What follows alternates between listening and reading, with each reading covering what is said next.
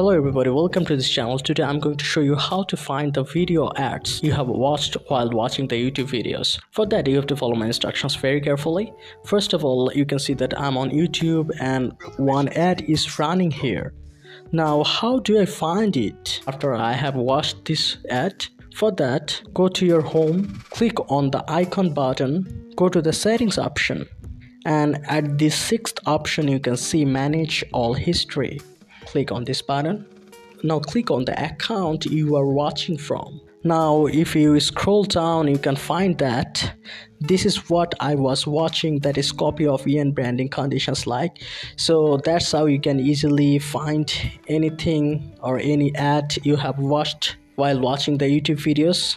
So if I click this, you can see that this is the ad I was watching. So that's how you can easily do it. So if this tutorial helped you, like this video and don't forget to subscribe to my channel. See you in the next video.